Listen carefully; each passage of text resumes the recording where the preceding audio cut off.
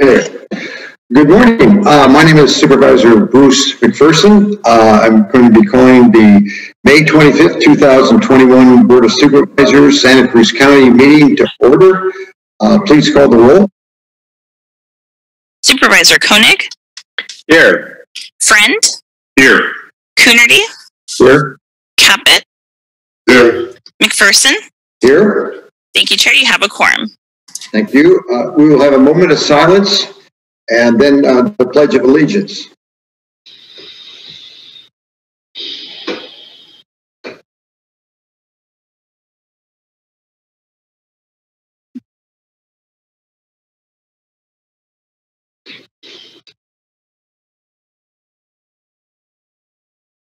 Okay. I'll recite the Pledge of Allegiance. Please join me.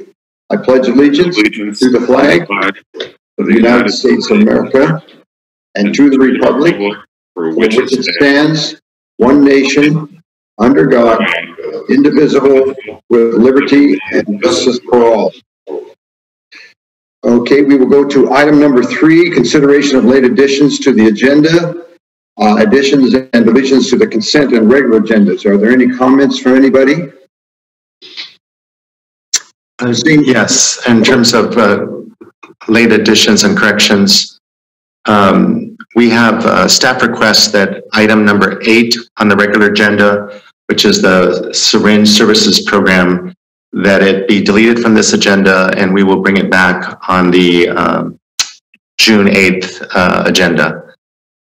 On the consent agenda, item number 21, there's a correction.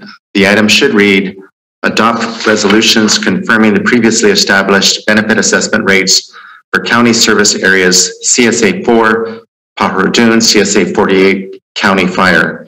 Adopt resolutions setting a public hearing on June 8th, 2021 on the proposed 2021-22 service charge reports for CSAs 4 and 48 and take related actions as recommended by the Director of General Services.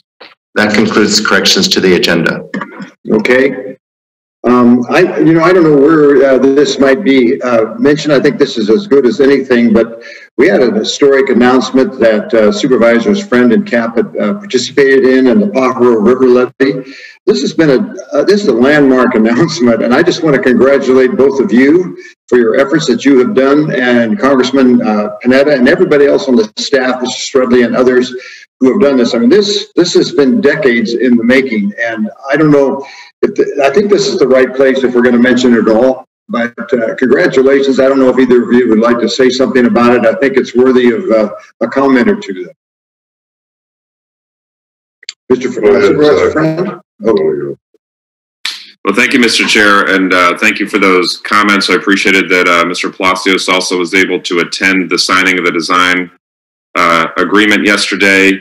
And to your point, it's true. This was a project that was built in the 40s, deemed inadequate in the 50s, and failed in the 50s, reauthorized in the 60s, and has been sitting in a purgatory for the last nearly 70 years. And to many people, it's just felt like we've been pushing a ball up a hill. But now that we've reached that top of that hill, we're now climbing an additional ladder. But I feel like each step is a step of progress for us. We have funding now. We have pretty strong state participation. We have obviously a very strong local and regional participation. But this agreement, which commits the federal government into a shared services here on a percentage of over 60, about 65%. We're working with the state on as much of the 35% as possible. It really is a pretty significant, not just a significant milestone, but a lot of effort. We got a long way to go. It's a $400 million project, but now we are within that mix. And for decades, we weren't even considered in that mix. And so we're moving toward a construction phase where before we were always just in an administrative phase with the federal government. I appreciate your comments on that. It's a remarkable achievement. There's been more movement on this project in the last 3 than in the previous 70. And I think that from this point on, at least people will be seeing movement toward construction. Thank you, Mr. Chair. Thank you for all your efforts. Supervisor Caput, do you want to make some brief comments too, please? Well, Zach pretty much summed it up there, and thanks, Bruce, for recognizing the work everybody's been doing on this. It's protection against a 100-year flood storm that would basically free the people up in the floodplain here in South County. They would not have to pay flood protection, which is costing them about $2,000 every year. If they have a mortgage on their home, they're required to have that flood protection. And it looks like we're going to go to some kind of an election early next year for people in the floodplain. That includes farmers, commercial businesses, and residential property.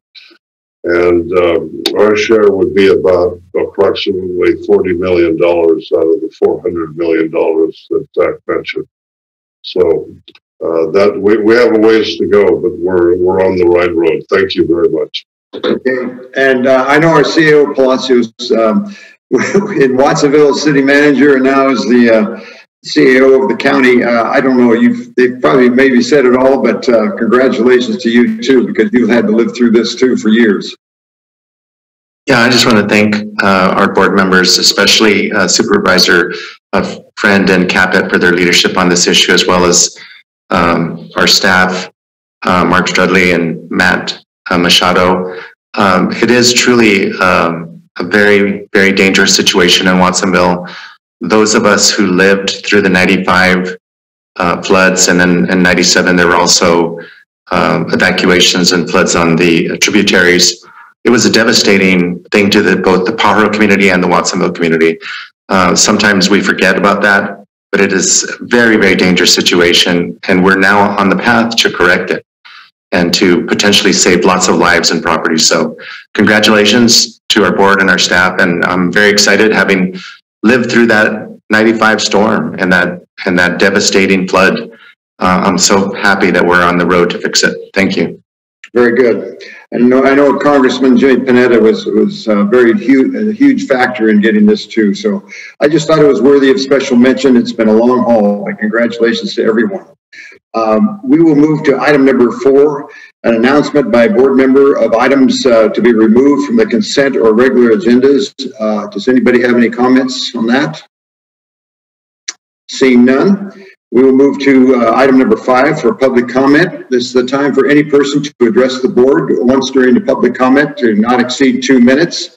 Comments must be directed to items on today's consent or closed session agendas, or yet to be heard items on the regular agenda, or on a topic not on today's agenda, but within the jurisdiction of the Board of Supervisors. We'll take comments now for up to 30 minutes, and if necessary, we'll have additional time for public comments that will be allowed after the last item on today's board regular agenda. Do we have any public comments? Yes, Chair, we do have members of the public that would like to address the board. But before we start, I would like to say, ahora es el tiempo para la Junta Directiva recibir comentarios del público. Si gustaría dar su comentario en español, tenemos traductores disponibles para asistir. Okay. Call-in user 1, your microphone is unmuted.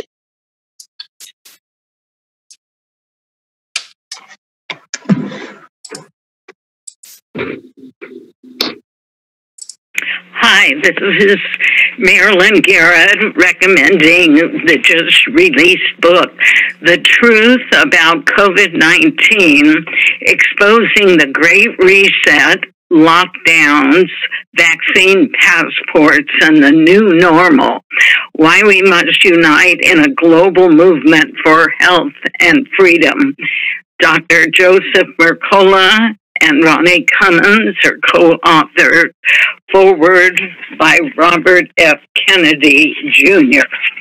Robert F. Kennedy, Jr. states the enemy is big tech, big data, big oil, big pharma, the medical cartel, the government totalitarian elements that are trying to oppress us, that are trying to rob us of our liberties, of our democracy, of our freedom of thought, of our freedom of expression, of our freedom of assembly, and all of the freedoms that give dignity to humanity.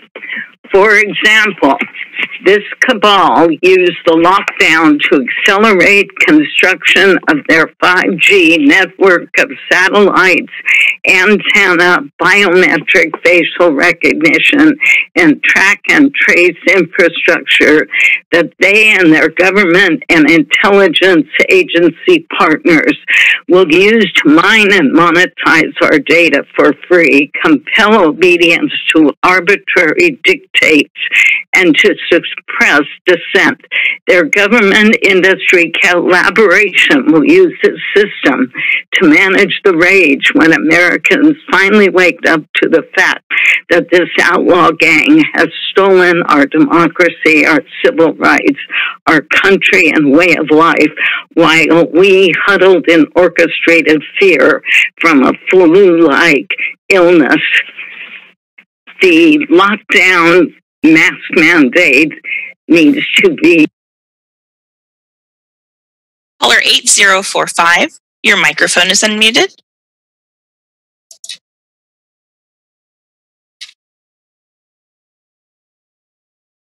Oh, good morning. So I have, this is Ellie Black in Santa Cruz, and I have been watching since the rollout of the injections for the COVID-19 reports and doctors and websites and blogs and numerous groups from all over the world, and watching the reports of adverse reactions, including sudden blood clots and death in otherwise healthy people and young people. And this is not a small number. I have myself read tens of thousands, and that's just scratching the surface. And I've begun to explore further into other countries and figuring out how to translate those blogs and doctors' reports. And this is not even counting the menstrual and reproductive reactions that are apparently being had by many people. Now, obviously, if you have a certain number of reports on the internet, because it is the internet, say you have 100,000 reports, take 50% of those, and those are just fake. Take 50% of that remainder, and those are people who are having a placebo or psychological reaction, or they're misinformed, or it's something else. Take half of that, and that is potentially something very, very serious. With these kind of numbers, I don't believe that we can risk not questioning what is going on. And I call on the county leaders to put an immediate pause on any type of COVID-19 injections for minors. This county is currently giving injections to minors 12 years of age and up. And as these adverse reaction reports are coming in, which can be checked on the VAERS website, that's the Vaccine Adverse Event Reporting System, it's going to be on your shoulder.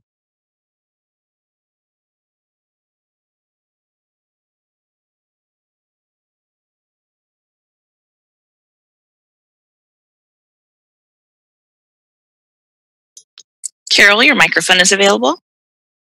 Good morning. I totally agree with what Ellie was just saying, and I'll continue what she was saying. You all need to halt immediately any injections of children ages 12 through 18. You need to be, this could be potentially extremely hazardous to their health, and I just don't think you all are considering that.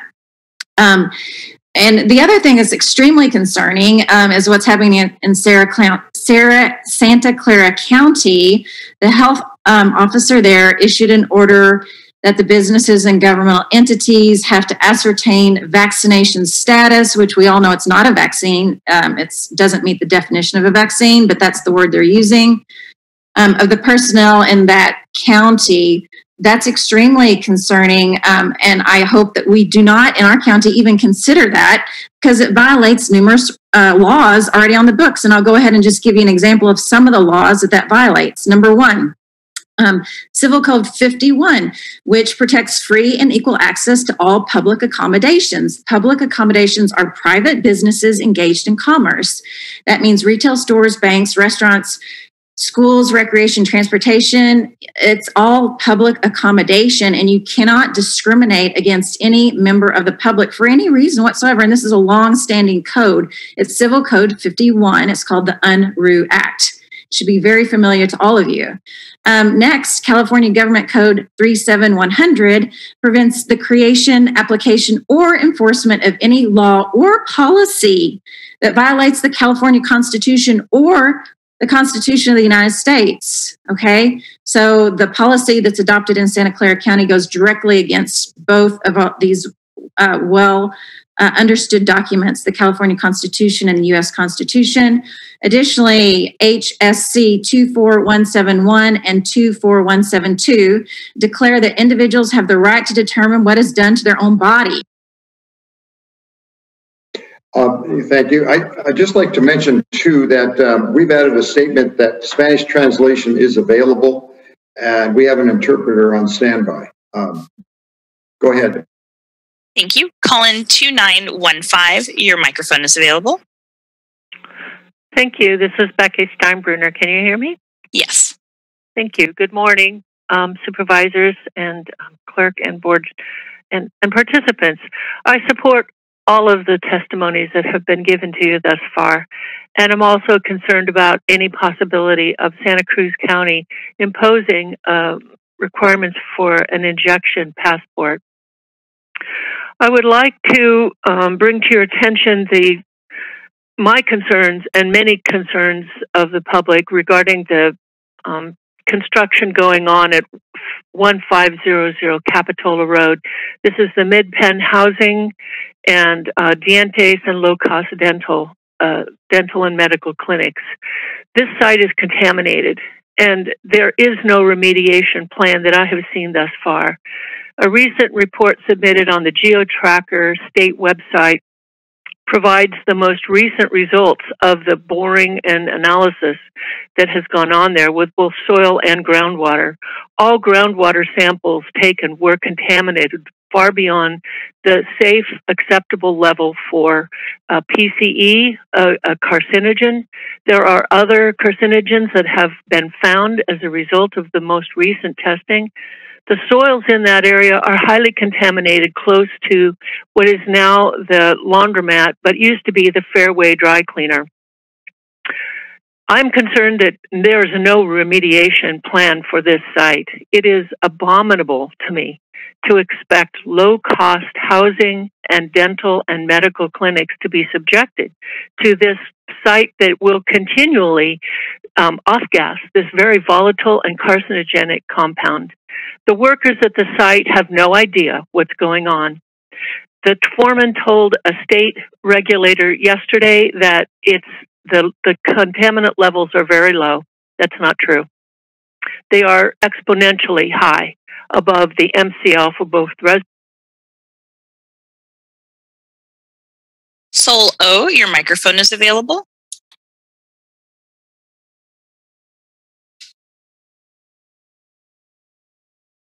Can you hear me? Yes. Hello? We can hear you. Oh, great. Thank you. Thank you so much. Well, yeah, my name is Sol Ngoiba, and actually I'm really going to address it to Manu Koenig. Manu, I'm being a resident of Soquel, and actually I want to just have this on record. My wife has abducted, 3 of my children, and they've been in Poland for last year. It's been 1 year and 2 days, and I have tried to, follow the DA guidance on following on a civil case, filing a LIHAG case, and that's was favorable for me in February, and the appeal happened in Poland, and however, they're kind of moving it back to another court. So it's really clear corruption. I'm really irritated right now because the Santa Cruz Superior Court gave me right to children custody. So my wife, she's running, and the challenge I have, my wife is well connected here in Santa Cruz, and she's part of the Santa Cruz Women network. So I tried since last Wednesday, so tomorrow will be 1 week, when I tried to have a police report on her, just say that, okay, I have a criminal case here. I haven't still been able to have a police report, just a report. And I'm really right now concerned that there is something going on. As a citizen, 3 children abducted for a year. I haven't been able to see my children. I'm not able to get a police report. And I have brought this to the Congressman Emmanuel, Congressman Rep Jimmy Panetta, under Jimmy Panetta, Emmanuel, Emmanuel, and he's aware of that.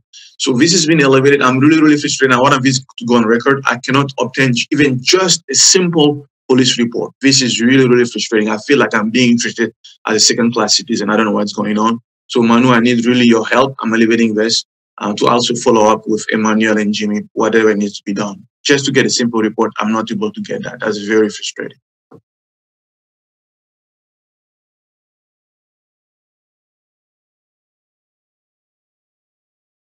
Sylvia A., your microphone is available. Wonderful. Thank you. Good morning, everybody. My name is Sylvia Austerlich, and I am the alternate to the county at large representative on the Community Action Board of Santa Cruz County Board of Directors. And I'm here to celebrate the Community Action Month of May. Community Action Board of Santa Cruz, known as CAB, has been fighting poverty and creating social change in Santa Cruz County for over 56 years now. And CAB Social Services support over 11,000 people with low incomes each year. CAB's programming has 4 focus areas of community service, immigration, homelessness prevention and intervention, and employment. And we invite you to visit our website, Facebook, Instagram, and learn more about how our agency supports our community. And also on CAB's behalf, I want to thank Ryan Coonerty for his service on the CAB board, and I know because I'm his alternate, so I'm twice as thankful. So thank you, everybody, for your time. I'm done. Thank you.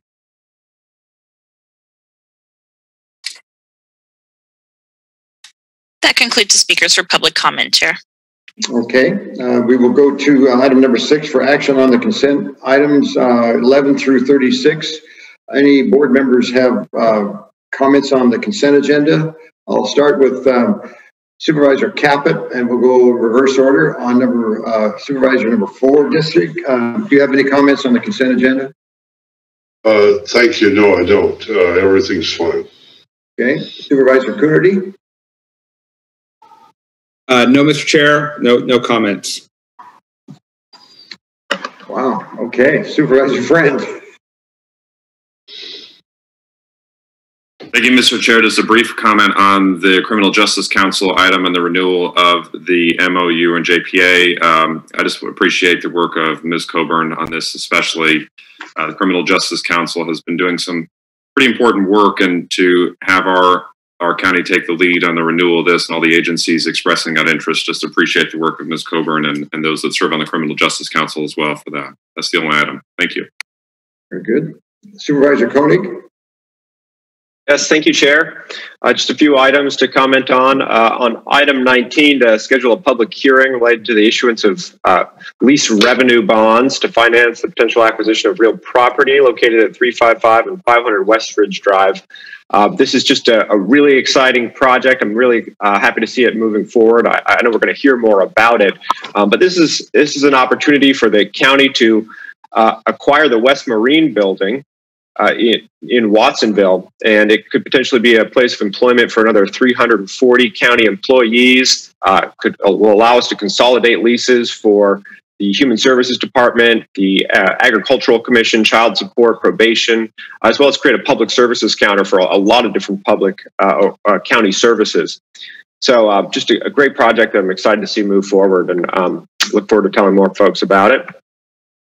On item 24, I just want to thank you, Chair, as well as Supervisor Coonerty for putting this item on the agenda, writing a letter to the California Board of Forestry and Fire Protection about the state's, about their proposed state minimum fire regulations for 2021. Some of those proposals were pretty draconian as far as limiting people's ability to rebuild after fire if they live on narrow roads or one-way roads in the county. So I know I heard a lot from constituents about that issue, and I'm glad to see that we're officially going to be submitting comment to the State Board of Forestry and Fire Protection. Then on item 30, approving the agreement between the County of Santa Cruz and Santa Cruz County Regional Transportation Commission for off-site mitigation plantings at Anna Jean Cummings Park.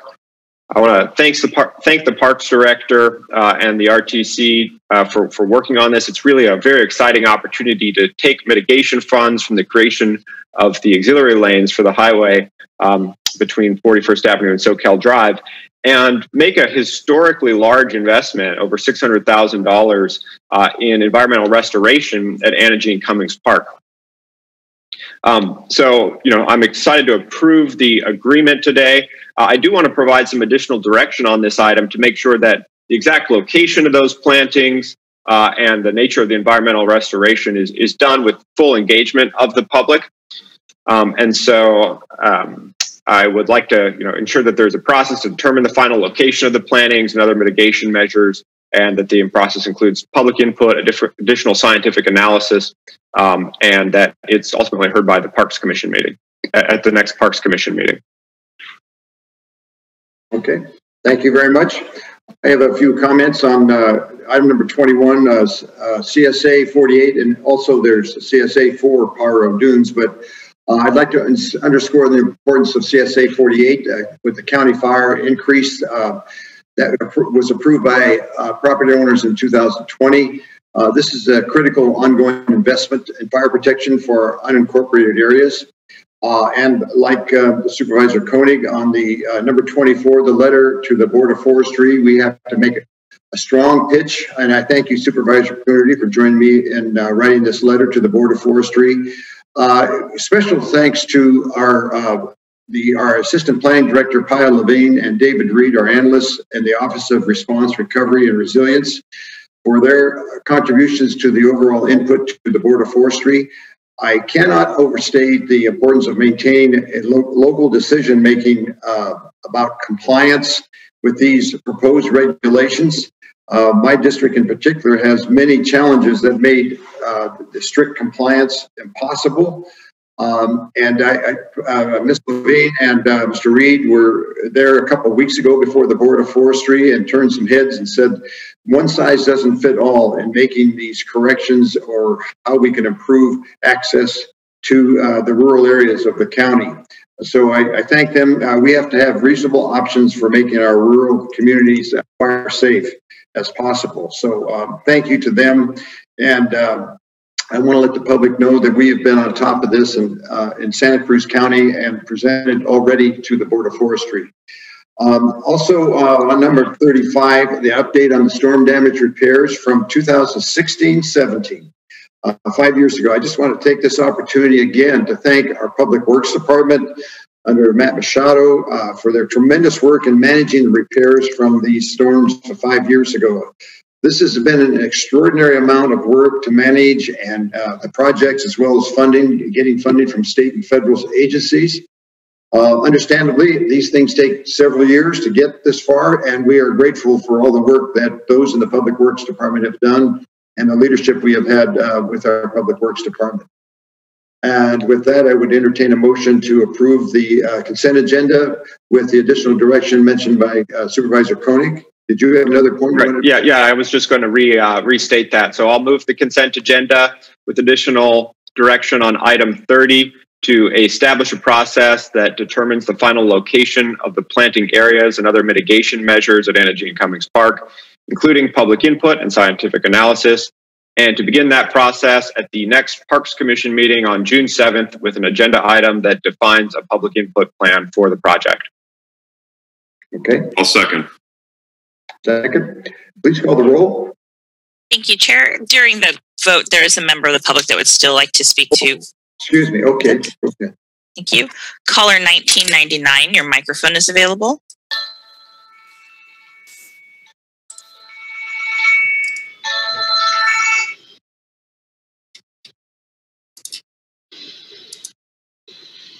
Caller 1999. Okay, I guess I can be heard. My name is James Ewing Whitman. I appreciate that I'm able to speak. I was cut off earlier, and then I thought I was on the queue, and I guess I still am, so I thank you. I'm going to do a Stoic quote: be free of passion, but full of love. A mistake does not become, that's the end of the Stoic quote, a mistake does not become an error unless one refuses to correct it.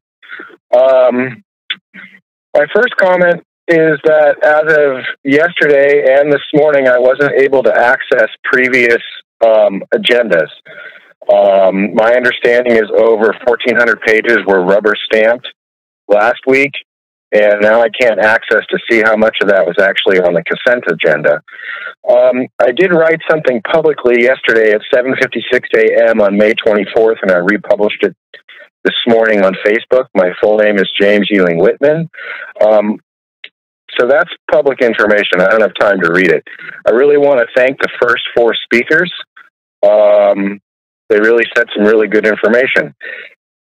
And so what I wrote is public. I wonder how many people know what the word coccyc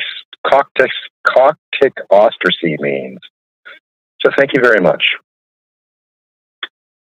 Okay, I'm not a translator, so we'll move on to a vote. Is there anybody else that wants to comment on the consent agenda that we missed? Okay, please call the roll on the consent agenda. Thank you. As a reminder, Supervisor Koenig motioned to approve, Supervisor Friend second, and there's additional direction on item 30. Supervisor Koenig? Aye. Friend? Aye. Coonerty? Aye. Caput? McPherson? Aye. Thank you. Motion passes unanimously.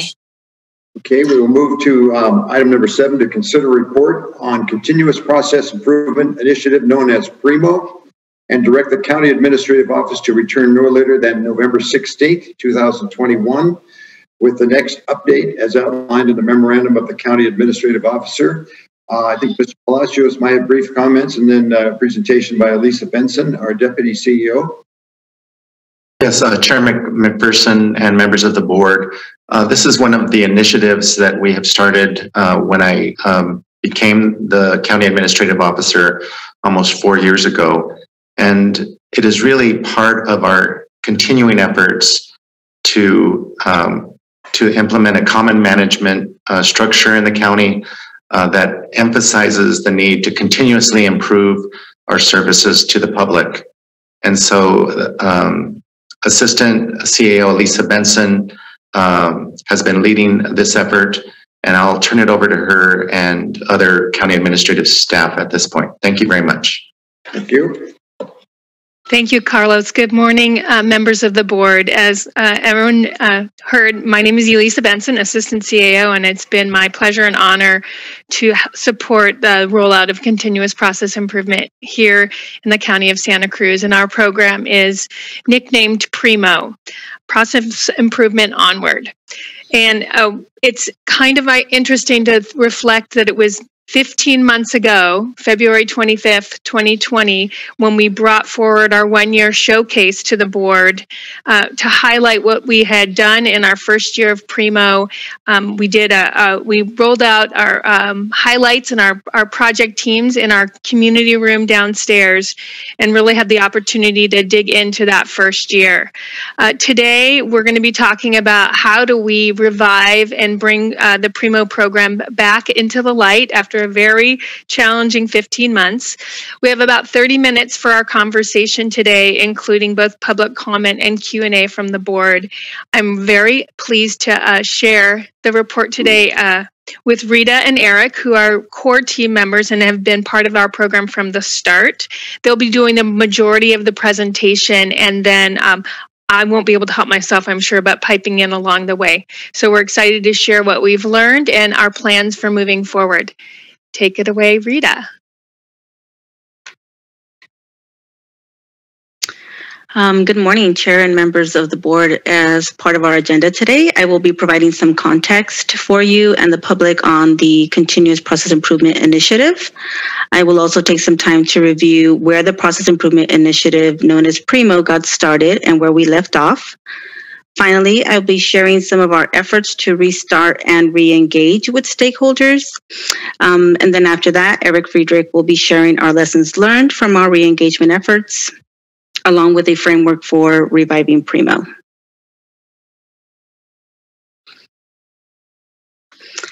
So a little bit on our process improvement initiative. Continuous process improvement is a workplace philosophy that sets improvement as part of everyday work.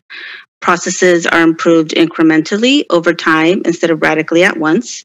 And this is done by engaging employees who work within the processes and empowering them to pursue process innovations. The most common approach to this workplace philosophy is through Lean, and that's the approach that we've been taking. Lean focuses on identifying and eliminating wastes within a process and only preserving process steps that add value to the customer from the customer's perspective. A process can be anything from departments submitting a request to personnel for recruitment to a member of the public coming in to request a permit or to pay a fee. So as such, customers can be an internal department or a member of the public. Lean combines tools and strategies that empower employees to engage in process improvement work.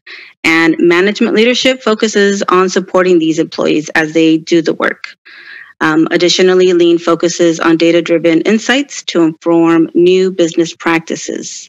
Lean isn't just tools and strategies, it's also a shift in work culture centered on addressing customer value and recognizing employees as the experts that do that work. And that's what we've been focusing on through Primo as a countywide program. We've been aiming to integrate continuous process improvement and Lean into everyday work within the county.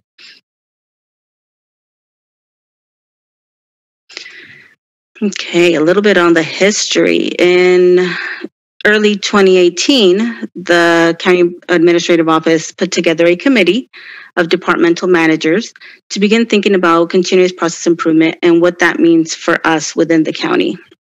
After a lot of foundational work, we began our outward engagement work with the county staff through engagement mixers, different levels of training, a process improvement portal, and we also engage with your board through several study sessions, updates, and showcases focused on the development of Primo.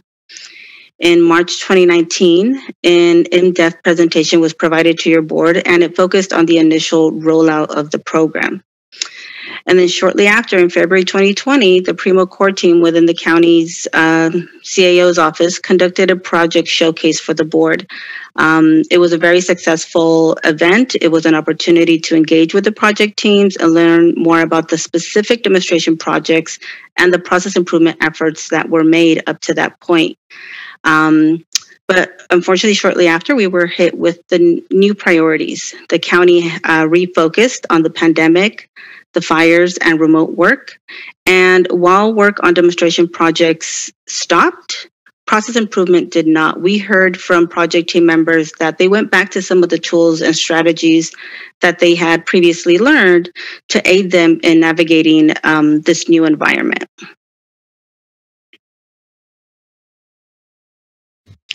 So after a very intense 2020, the Primo core team began to plan out how to revive Primo. We wanted to do this based on where departments were as far as current priorities, new challenges, and current needs. It was very clear to us that we couldn't just pick up the program where we left off in February 2020, and that wasn't our intent. Our intent was to re-engage with Primo stakeholders, to hear from them what of the Primo program pre-pandemic worked for them, what was useful, and what they wanted to see continue post-pandemic. So the Primo core team reached out through various surveys, focus group sessions, project team interviews, and multiple one-on-one discussions that were very informative.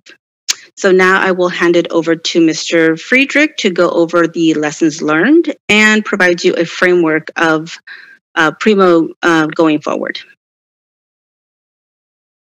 Thanks, Rita. That was an excellent overview. I was tasked in this presentation to really talk about what some of the key takeaways were when we did our fact-finding mission over the spring, both looking at where we were pre-pandemic as well as where we want to move forward sort of post-pandemic. And as Rita mentioned, we spent a lot of time this winter and spring collecting a lot of data from our Primo stakeholders. And we wanted to highlight here were some of our key takeaways from a lot of that data set that we were able to collate together. Now, this list here isn't the all end all be all of everything that we've heard from our Primo stakeholders, but we think that these are sort of the top themes that we heard throughout our engagement sessions with our stakeholders. First being around documentation, and just really how the lack of standardization or consistency when how we're documenting how improvements were put together really hindered our first generation in the Primo program.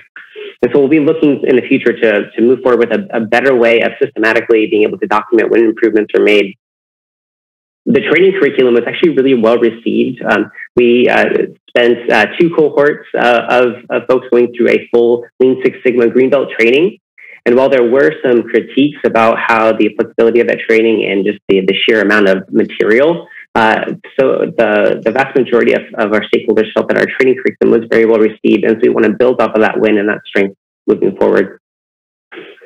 We heard that more resources really need to be dedicated to a workplace culture, which is sort of Greek for saying we need to support our managers in helping establish workplaces that really cultivate innovation.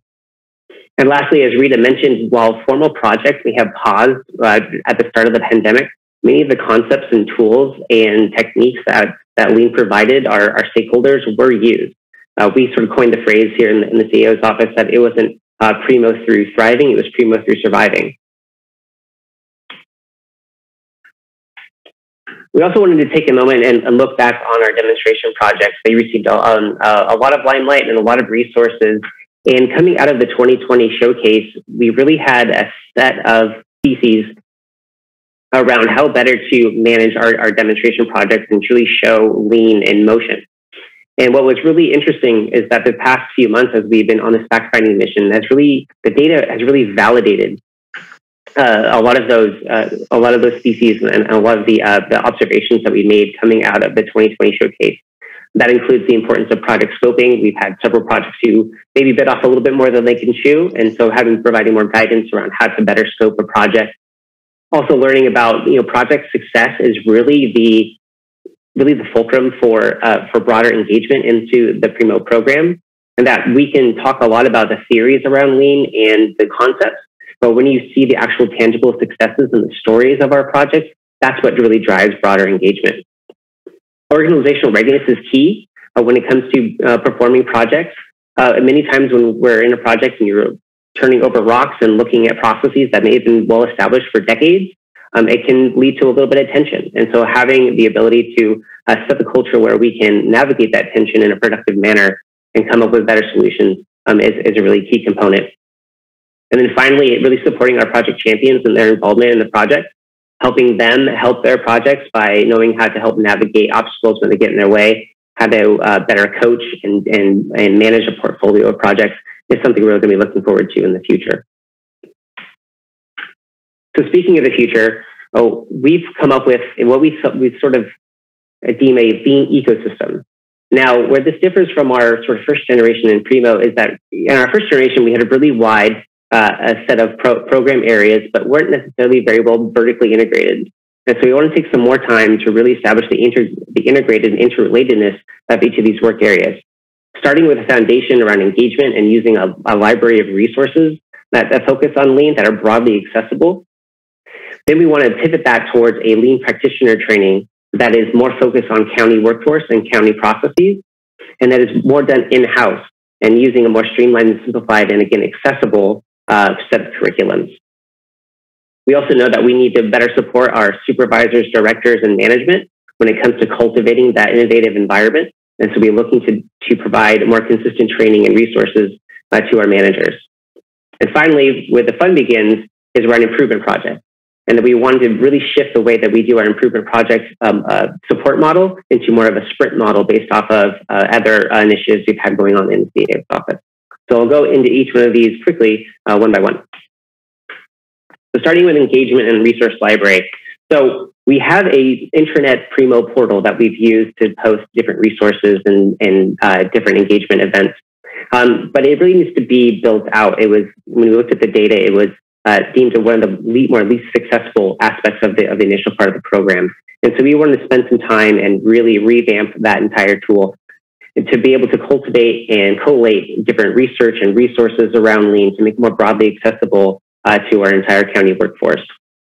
What I really want to highlight for the board is really the second point, which is around a DIY documentation tool. We feel like this is going to be the marquee deliverable over the next 6 months as we develop a tool that allows us to document those early and quick wins that we consider sort of do-it-yourself improvement projects.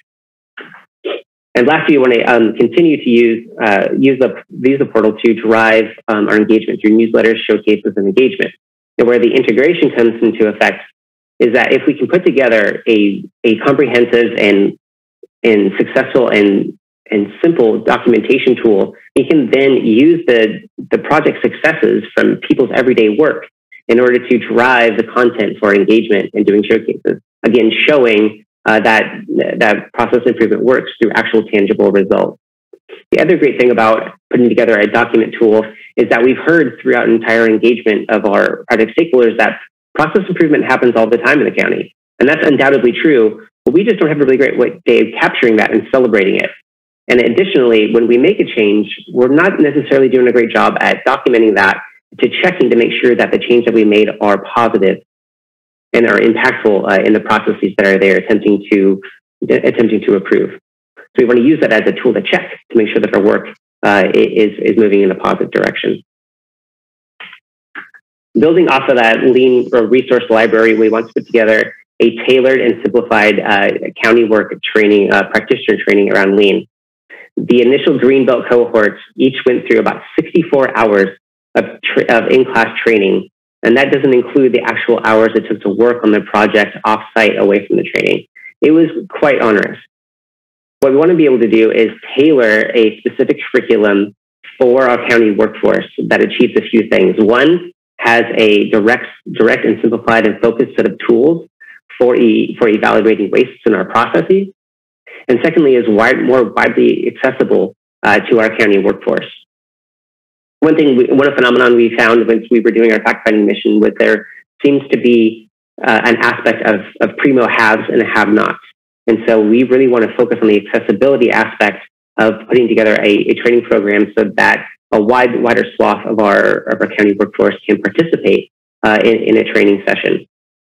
We also heard that when we put on primo events, they tended to be pop-up events and not really regularly scheduled. And so we wanted to be more consistent within the calendar year of putting together a training program that we know that every 3 months there's a new training opportunity to be involved in primo. Now, the specific outcomes of this training is really key.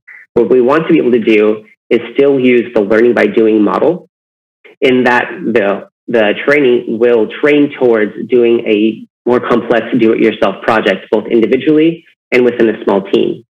And then the outcome of that training and of those DIY projects can then go back into feeding our engagement platform. Now, additionally, we want to be able to show that the tools used in Lean work, right? So by documenting the project and then by showing that the tools work, we can then further engagement, which is to say we want to really teach towards some really basic lean tools around doing Gemba walks or process mapping, or around doing a 5S exercise, or around a root cause analysis tools like fishbone diagrams or 5Y exercises, and being able to teach to those so that they can fulfill their projects. But when it comes to managers, we also really need to expose them to the same tools so that everyone is speaking the same language. And within Lean, there are specific tools and strategies for managing in Lean environment, things like visual management systems and project portfolio management that we want to be able to teach to really support our managers as they cultivate innovations within their respective workforces. But the last thing we really want to emphasize here on this page is really emphasis on culture and coaching. And that we're really hoping that our management can take the tools that we teach to really help cultivate a environment in which we can question and ask why processes are done a certain way, and then coach to be able to think critically and solve particular problems. Okay, now this is where the fun begins. So as the board may recall, we have sponsored dozens of process improvement projects during our first phase of Primo. And what we have found as a project core team is that managing, reporting, and supporting dozens of projects isn't necessarily the best way to go about it. But luckily, we've found some other models of supporting projects that have worked really well. And I want to give Sven Stafford of our office a shout out here. He runs our performance measurement initiative in our office. And what he's put together are a series of sprint model projects where a defined project has a specific amount of time, 8 to 12 weeks, where they sprint through from beginning to end to create a solid deliverable at the end of the project. And we want to emulate that. And so we've been analyzing our capacity, and we think that we can support a single project each quarter for that's about a 10 to 12 week long sprint in which the CEO's office would partner with a prospective project team in order to complete the project in a finite amount of time. We would use the lessons learned from our demonstration projects to know to carefully select and scope and focus resources on those specific projects, and again, be able to bring the full weight of the CEO's office and and outside resources to the full project with the project team in order to complete the project. And again, the outcome of this is around being able to celebrate the success and the story of that project in a finite amount of time, so that each quarter we can bring an update to the board or bring an update on our Primo portal to talk about the specific project going on with that sprint. So this is an ambitious work plan, and we are looking to take this one bite at a time.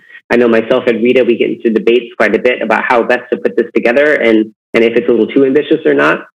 But we really want to start slowly and build a sustainable model moving forward. So that really starts with that foundation of engagement and the resource library that I talked about earlier. That's really the first step moving forward over here the next 6 months.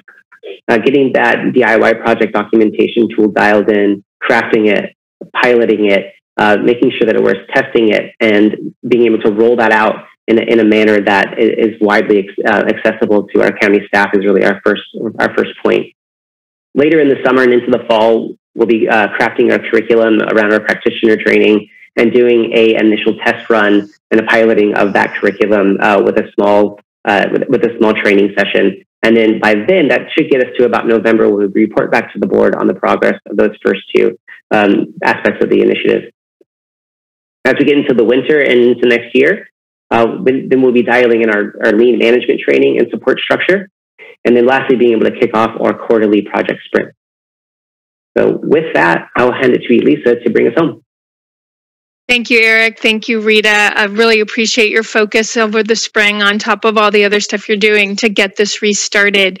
I just wanted to draw some just high-level conclusions. I think everyone can look at that first year. It was really around introducing the concepts of continuous process improvement and lean, and prompting folks' curiosity around the ideas. And then we went in a little big with our approach to the projects and their broad scopes.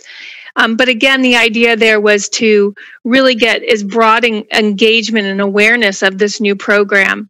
As we move into our second real full year of the program, we want to start modifying our approach, as described by Eric, to something that's a more integrated, sustainable approach that really supports everyday improvement and that culture of learning and exploration of the work across the workforce. So we want to modify and go a little bit deeper, a little slower, and make sure we make this program something that we can build on over time. So we're concluding our staff report, and we just, as the recommendations are for you to consider this report and then direct us to come back no later than mid-November with an update on our implementation activities. We're happy to engage with any of the offices around this next set of implementation and design work and thoughts you may have. And we really are looking forward to hearing about your comments and questions today.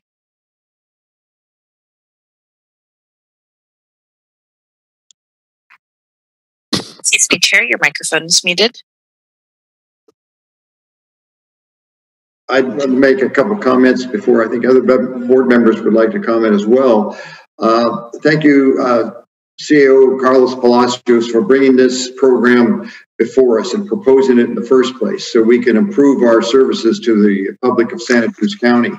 And especially to Rita Sanchez and Eric Friedrich for leading this charge, and for the many people, employees who participated. They spent hours at this to make service to our county residents more pleasant and understandable, and a good process. It's and one phrase that was used that really rang my bell as a Cal Poly alum is that Mr. Friedrich used the phrase "learn by doing," and that's the motto of Cal Poly San Luis Obispo. So you're on the right track from the beginning, I can tell you that.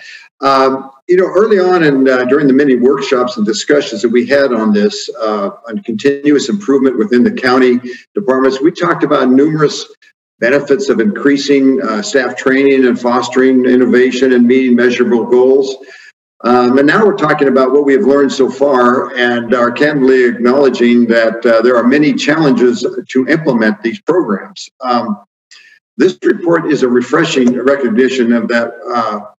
That work is difficult and it's going to take time, but the rewards for all the county employees for how the community will be served will be well worth the effort in the end. I really, again, want to thank the CAO and his staff, and particularly here, Ms. Benson, Rita Sanchez, Eric Friedrich, Sven as well, for the continuous work that you've had to move this process along. We, like everything else that we've had in this last year, we really hit a bump on the road with the combination of COVID and fires, but thank you for sticking with it, and we're all going to be very satisfied with the results and the outcome and the way we provide services to the general public in the end. So thank you very much. I'll entertain any comments from board members if they would like. Mr. Chair, Supervisor Coonerty. Great, thank you. So yeah, I just want to appreciate the effort that's gone into this. It's a critical piece to empower every county worker to improve services and you know, provide better outcomes for anyone who's interacting with the county or for our workers, right? And that less time spent doing unnecessary or repetitive tasks allows us to do other things that better serve the community. I guess I'd make a couple comments. One is, I think going through a pandemic, economic crisis, and fire is possibly the biggest lean project the county's ever run. And there were a lot of lessons learned from that process and that response. And so I think, you know, it's sort of framed as we went on this pause while we dealt with these issues. But in fact, right, we were moving quickly. We were breaking through red tape. We were doing things we'd never done before and finding quick solutions and empowering people to stand up warehouses and evacuation centers and allow people, restaurants to have people sit in parking lots, right? This is all continuous process improvement that we need to figure out how to translate into policies regularly, both the mindset and potentially the approach and outcomes. And so, one, I want to encourage that we go back and think about the lessons learned and treat it, you know, never waste a crisis, and treat it as a learning opportunity. And the second part is, I look forward. I think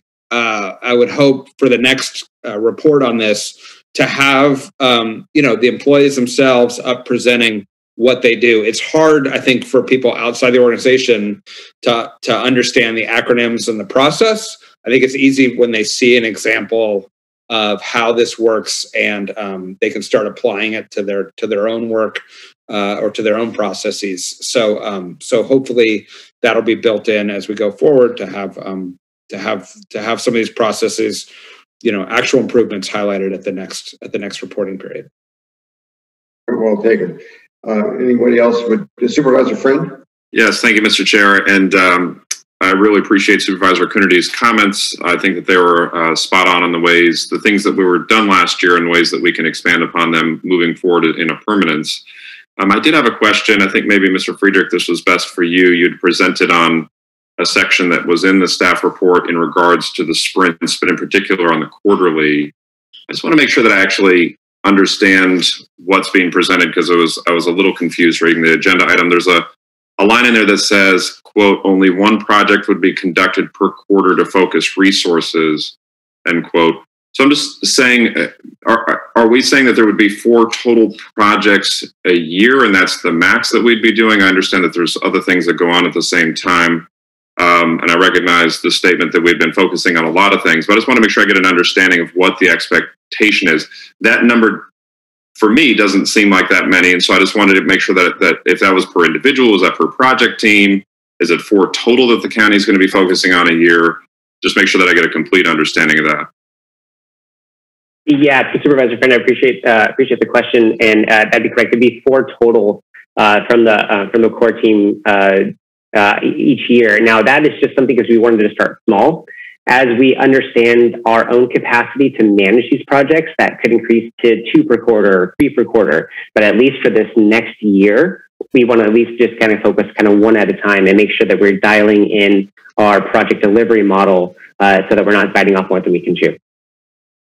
If I can add one more element to that, one of our we still anticipate that our department-based teams will be working on projects. So again, this is around a centralized support model versus stuff that may be going on, I don't want to say independently, but separately in departments. So again, this was around how do we help create sort of that base approach. Is it in a training approach that's a little bit more manageable? So it's again tighter scopes, having a clear timeline. That 90-day sprint really helps you be clear about the specific things you're going to address and not take on more than what you can do. One of the challenges you find frequently with these types of projects is people do it once, and they don't actually come back to circle back and make it continuous. So we want to just really sort of boil down what are the mechanics of getting that first generation 1 project off the ground and making sure they have the framework to then move forward and continue subsequent iterations of improvement. Okay. And I mean, so I think I have more understanding. I'm still going to ask a couple questions. That's all right, Ms. Benson. I mean, so because my concern is, and by the way, let's start with the 10,000 foot view, that these concerns are rooted in the fact of how amazing this actually could be. So for potential for both the public and the county as an organization.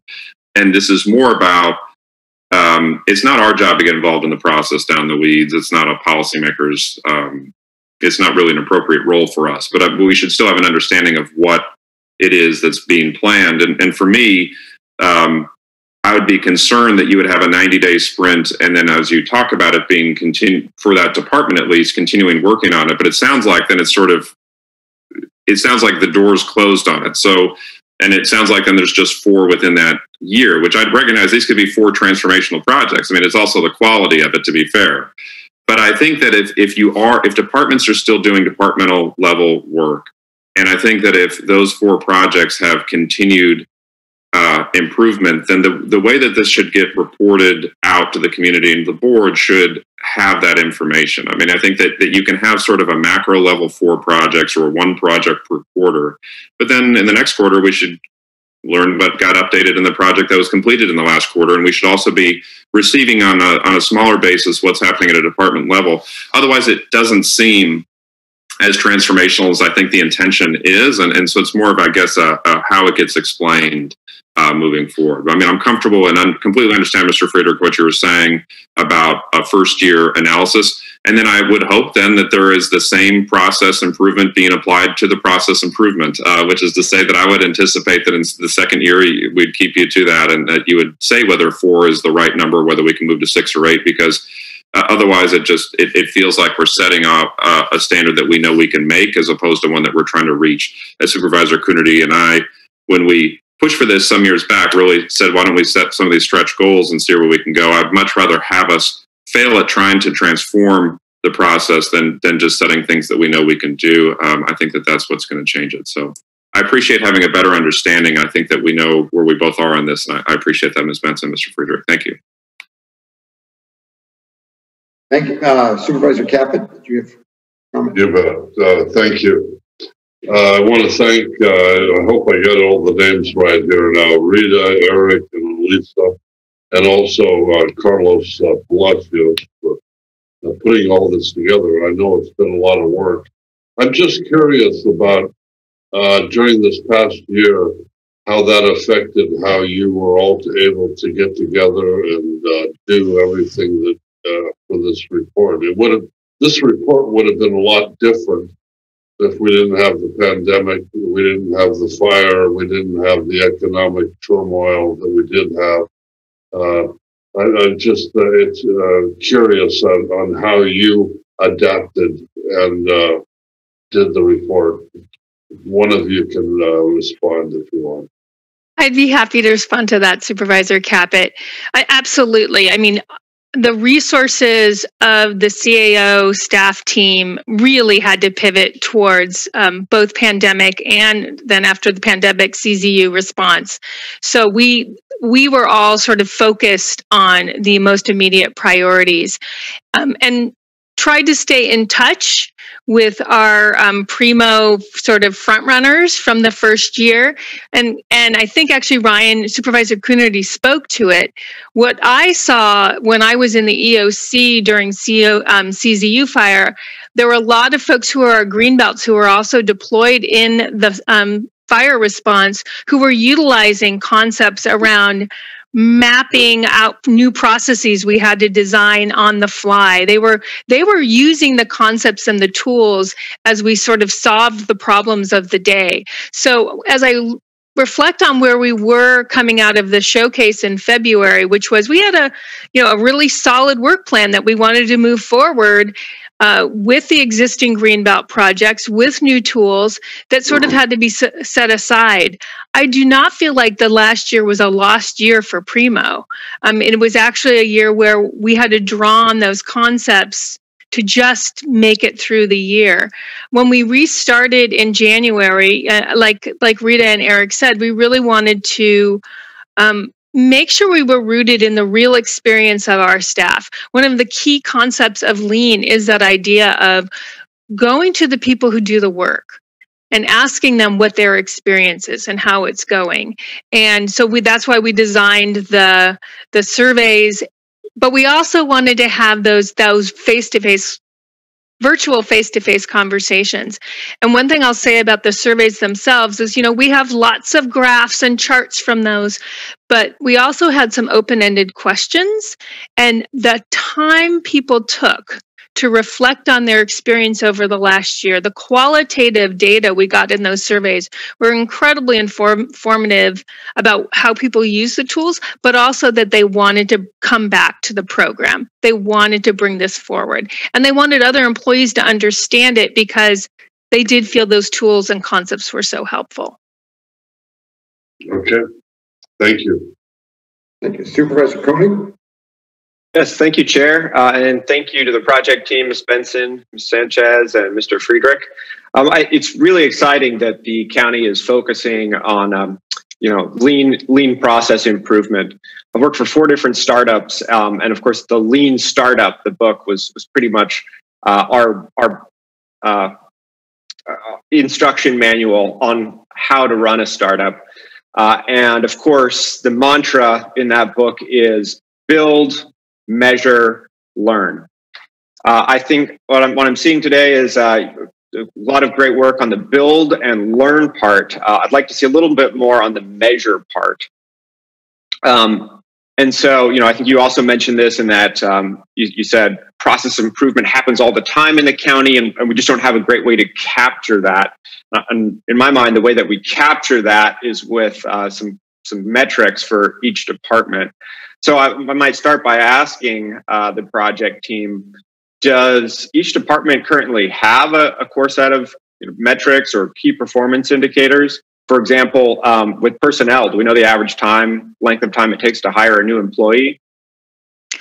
I would say it varies by department on how they're measuring their overall work in terms of lean process and personnel. Yes, that was a project they did. They wanted to reduce their days to hire, and I think it's not just KPIs. When you're getting in at the process level, it's really understanding what is it that you're delivering, what the value proposition is about it, and then evaluating each of those process steps to understand, are they actually contributing value along the way? And what's the time factor that's being, time is one of the biggest things that we need to be measuring. Our challenge right now is, again, as you mentioned, Supervisor Koenig, is having sort of a standard, simplified way for people to go through that. In some of my past experiences and bringing lean into a government setting, that sort of touch time idea is challenging for people, that you're actually looking at how long something sits on your desk, what's your actual time your hands are on it, and tracking that. So we're going to try and, and it doesn't have to be perfect. I think that's the other thing. We are not looking for super tight precision that sort of rule of thumb works initially. So we want to sort of promote, this is not rocket science. We want to sort of get a good flavor, and the idea is getting the right direction, that you're seeing something going in the right direction, and the measurement is relative. So we're absolutely on point with what you're describing. We know that sort of that measurement piece is really where we need to focus in the next year. I think the work that's already been going on with results-based accountability and, the sort of cornerstone of our performance measurement program is helping us as a larger organization get more comfortable with that kind of idea of quantitative measurement. But yeah, we've got to keep it simple and keep it relevant and just get people comfortable.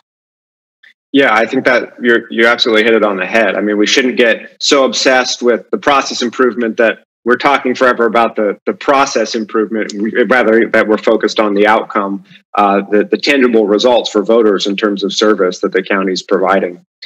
Right. I mean, and you mentioned time. I think that, again, that's great. I mean, for example, it's been really hard for me to get information on, how our planning department is doing and how many days it takes to get a building permit on average, or how many rounds of review are required to get a permit. So I think what would be most useful for me in, subsequent reports on this would be to see what those key metrics are for each department. And that way we can, that provides a minimum framework for everyone in those departments as well to manage to those, to come up with new projects that said, hey, I know a way that we can get the time to hire down, or I know a way that we can get these permits issued faster, or et cetera. I think so that just, like you said, that helps keep people focused on, what elements of county services really matter.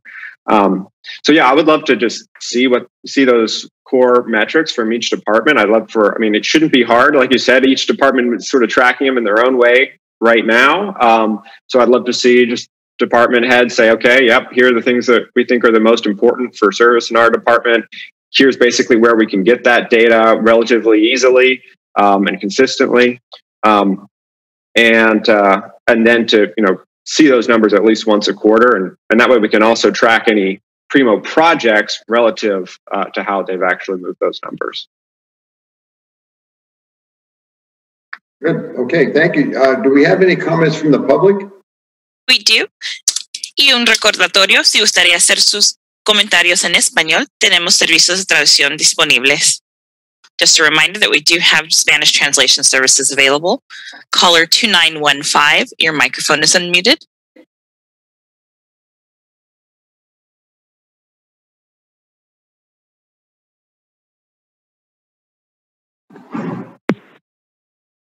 Hello, this is Becky Steinbrunner. Can you hear me? Yes. Thank you. Thank you for this presentation. As a member of the public, I feel like I have heard a foreign language. And I realize I do not work in the corporate field, so I'm not privy to a lot of these buzzwords and ways of describing things. And I think you will find that is true of many of the members of the public and even members of your own staff. So I really like the idea of keeping this simple. what I would like as a member of the public is an example of one of these DIY projects. It seems like it's become very cumbersome to make a change. And I found myself thinking, gee, don't bosses and employees just talk and work it out in staff meetings or something? It seems like now they have to go through a 16-hour primo training to get something done. And I even heard earlier in the presentation it was 64 hours of training. Maybe that was the lean leader training. I don't know. But what I, as a member of the public, want to know is, what are some of these projects? And how do they come about? And what is the opportunity for the public to give our ideas too? We interface with the government. Local government is a public service agency, so why not involve members of the public that may also have good ideas? I have heard county employees stand up before the Board of Supervisors and declare that the whole Primo thing is a complete waste of time. Everybody's on furlough now. They don't have time. So I would like some explanation of what are the projects and how are they really helping the public and the employees.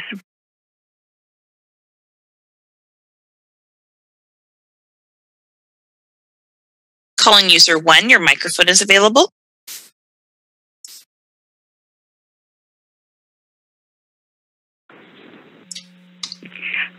Hello. This is Marilyn Garrett, and I also applaud Becky Steinbruner's comment. And I feel like your feel-good words are belied by reality. I feel like I'm listening to doublespeak, while this last year with unwarranted lockdowns and emergency draconian powers and the CAO laying off county employees with parks, libraries, schools, community buildings, and activities closed, there's been a huge reduction in services. This is not improving services to the public of Santa Cruz, what is going on at all. And we are not customers. We are public citizens whose taxes fund the county and your salaries. This last year, and I'm quoting Robert F. Kennedy Jr. in the introduction to The Truth About COVID-19. The suspension of due process, due notice, and comment rulemaking meant that none of the government prelates who ordained the quarantine had to first publicly calculate whether destroying the global economy, disrupting food and medical supplies, and throwing 1 billion humans into dire poverty and food insecurity would kill more people than it would save. This sounds like a huge waste of money to me. And our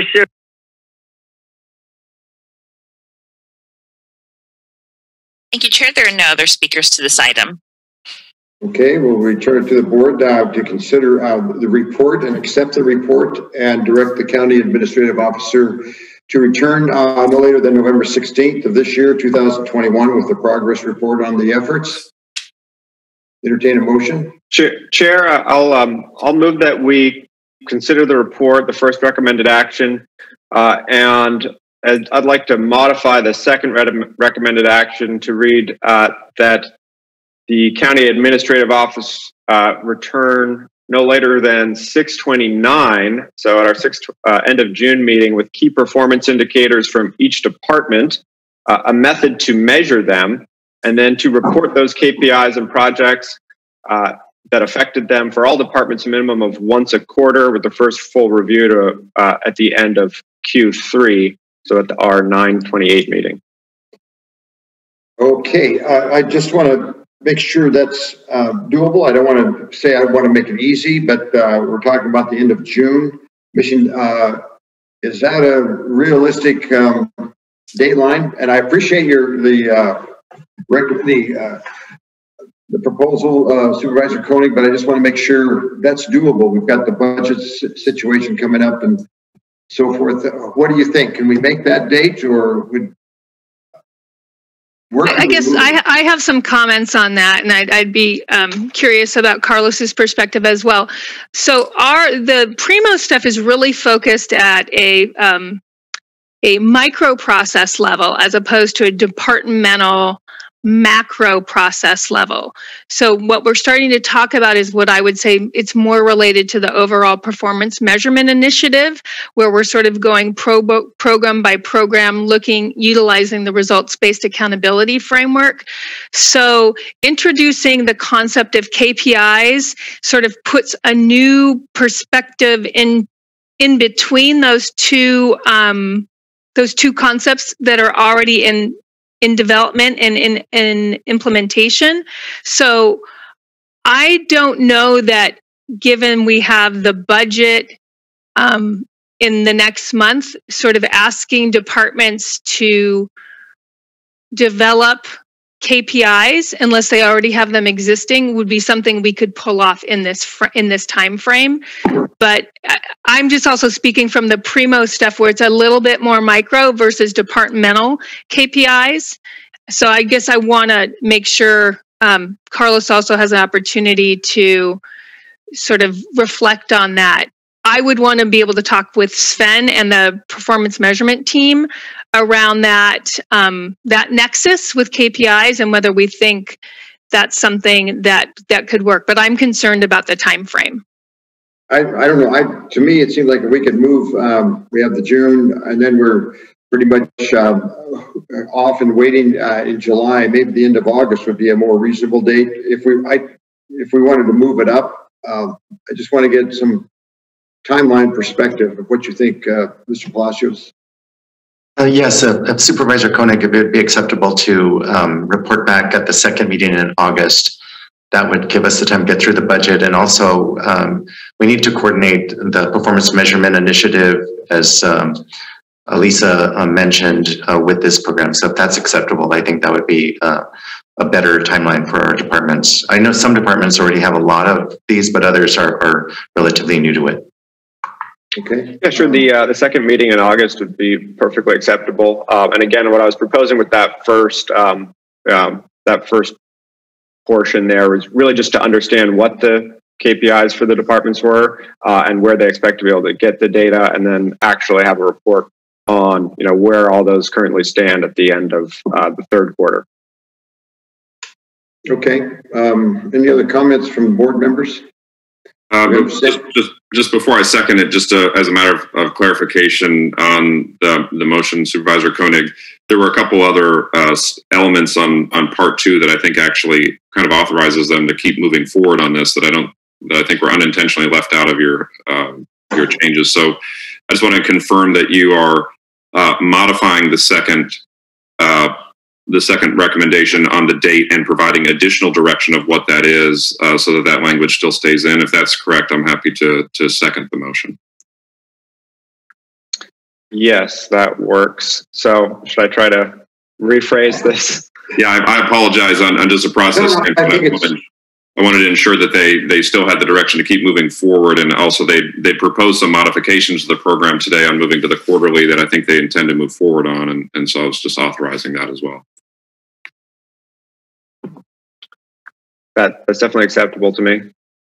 Okay. Does the clerk have the recommended adjustment with the change of date? Is that understood? Yes, Chair, it is understood that it'll be returning the second meeting in August with the KPIs per department in a manner to measure with a minimum of 1 quarter. I didn't catch the remainder. Right. So to return no later than August 24th with key performance indicators from each department and a method to measure them. And then to report those KPIs and projects that affect them for all departments a minimum of once a quarter, with the first full review at the end of quarter 3, which would be our 9/28 meeting. And then I guess to incorporate what the existing number 2 recommended action would be, that also at the 9/28 meeting would be a progress report on the efforts to resume Primo and redesign program components. Is that correct? Yeah, that's fine. I mean, Ms. Benson, does that work for you, or did we just make this more confusing? Well, I think we're happy to report on our progress, the end of September. It will be what it will be. I will say the adding of the KPIs expands the scope of the work between now and then. So we will definitely need to work with departments to understand that. Progress reports are progress reports. We will bring where we are. And I think, we're not, we've talked about this probably over the last few times with Primo. We can't let perfect be the enemy of the good. Part of it is just getting stuff started, and they may not be fully conceived ideas at that point, but it's a place to start. I would suspect we would still come back in November with another update on where we are. But yes, this is actually bringing, like we've mentioned, performance measurement and Primo sort of closer together, and so we will make it happen. Thank you. I appreciate that can-do attitude. And as you said, build, measure, learn. The first build might not be perfect, but we'll learn and do it again. Okay, so we've got an okay with the motion and the second. Is that all right? Okay, we'll call the roll, please. Supervisor Koenig? Aye. Friend? Aye. Coonerty? Aye. Caput? Aye. McPherson? Aye. Thank you. Motion passes unanimously. Okay, the item number 8 on the regular agenda has been postponed until June 8th meeting, which is going to be a full one, I think. Then we go to item number 9. It's a continued public hearing to consider the certification of the vote results for county service areas CSAs 3, APTA Seascape, 13A, Flat, number 18, White House Canyon, and number 28, Lamont Terrace, and take related actions as outlined in the memorandum of the Deputy CEO, Director of Public Works, Matt Machado. And we have a list of items about the certification and resolution of the votes. Mr. Machado, do you want to make a comment on this? Yeah, thank you, Chair and Supervisors. Just a quick report on this item. So the item before you is to consider certification of votes of each of these CSA ballot measures, and also to consider adoption of assessments for each of the CSAs. Just a quick report. In February of this past year, your board approved the engineers' reports for each of these CSAs. And then in mid-April, April 13th, your board conducted a public hearing, which, as you said, is continued to today. And today I would like to report out very briefly the tabulation of the election results. So for CSA number 3, which is the Aptos Seascape area, the proposed assessment did not pass, with about approximately 59% saying no to the assessment. For CSA number 13A, the proposed assessment did pass, with a 75% of the ballot saying yes. CSA number 18 passed with a 55% saying yes. And then for CSA number 28, it passed with about a 65% saying yes to the proposed assessment. And so with that information, we do have 3 recommended actions. The first one is to accept certification of the vote results for CSAs number 3, number 13A, number 18, and number 28. Secondly, to adopt resolutions authorizing and levying an assessment for road maintenance and operations within CSA numbers 13A, 18, and 28 for the 21-22 fiscal year and each year following. And finally, to adopt a resolution confirming previously established benefit assessment for road median maintenance street utility facilities and beach access maintenance, patrol, and litter control services for the beach area below Via Palo Alto and extending south to the resort, all within CSA number 3 for the 21-22 fiscal year and each year following. And with that, I can answer any questions that you may have. And clearly that these just take a majority vote to pass. Is that correct? That is correct. These are majority vote of the ballots received. That's correct. Okay. Any comments from board members? Seeing none. Any comments from the public? I have one speaker to this item. User 1, your microphone is available.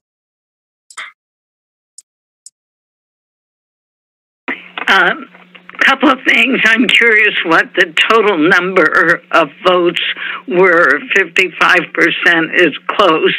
And the other thing is item 8. I know you're continuing it, but whenever there's an item on the agenda that's printed, you are to legally take comments on it. And I didn't hear you do that. And so I'm going to ask a question here about the syringe services. Given the massive number of injections of COVID shots, what is happening to all of these syringes? How are they being disposed of? Because lots of, from what I'm reading, toxic chemicals in this and huge increase in plastic contamination, whatever these. So that I'm just requesting that be included in this program, because that seems to me a larger use of syringes, if I'm understanding this correctly, than what would be street use. That's my input that I'd like included for item 8 when it comes back. I think you said June 8th. Thank you.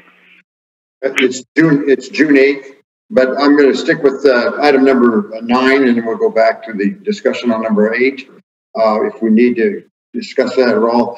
Do you have the vote count, or you have the percentages?